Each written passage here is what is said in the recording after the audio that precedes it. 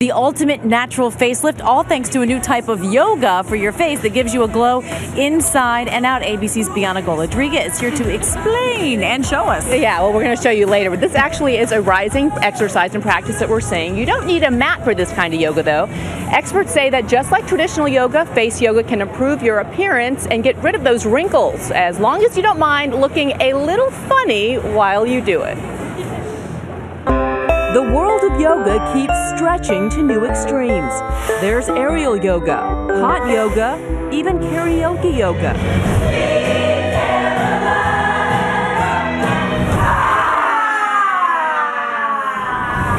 But facial yoga? That's right, no more downward dog or warrior poses. It's all about the lion face, the bumblebee, and the Marilyn. And yes, that is me with my best lion face, but I'll save the embarrassment for later. It's the latest craze into getting a youthful glow, yoga for the face, designed to be a natural, non-invasive alternative to the Botox, fillers, and plastic surgery Americans spend tens of millions of dollars on every year. Suck it, Oh, what are you doing? Look at a freaking bitch. Even the Real Housewives of New York traded in the needle and scalpel for, well, the smiling fish face.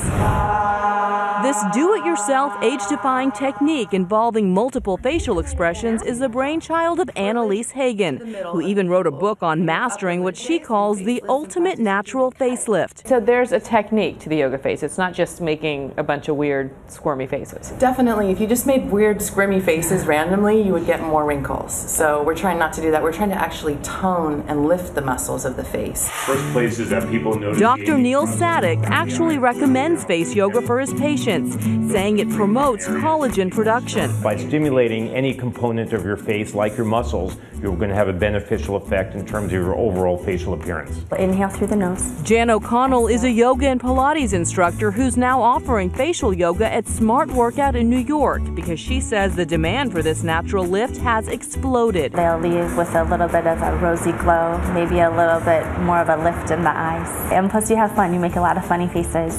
And we have a good time. Wrinkle fighter and a good time? I had to find out for myself.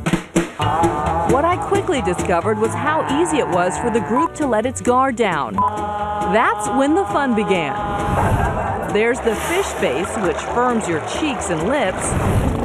The bumblebee for your cheeks, lips, and jaw. The Satchmo targets your cheeks. And my personal favorite? The lion face, supposed to stretch all facial muscles and release tension. A ton of fun, and face yogis keep coming back for more.